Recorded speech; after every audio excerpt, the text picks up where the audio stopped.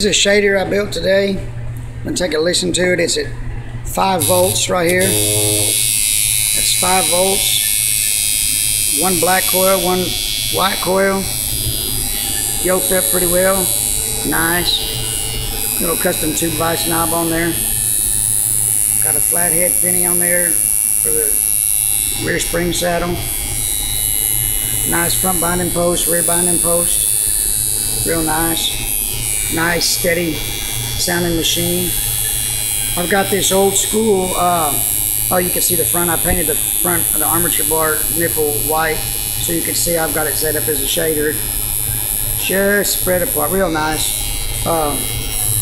Anyway, nice little Walker style frame. It's a cast frame. Nice machine. Anyway, up for sale, of course. All kind of Sin City custom equipment I make and sell. I'm going to change the length of the front spring, that's all. But I wanted to get it up and running because I was too excited I couldn't wait.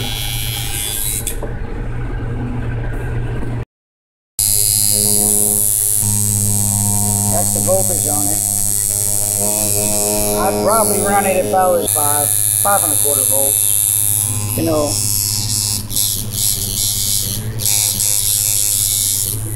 probably even turn it down a little bit. Go down on that voltage just a little bit. Run that thing about 4 3/4 probably, and sound real nice. But anyway, here's a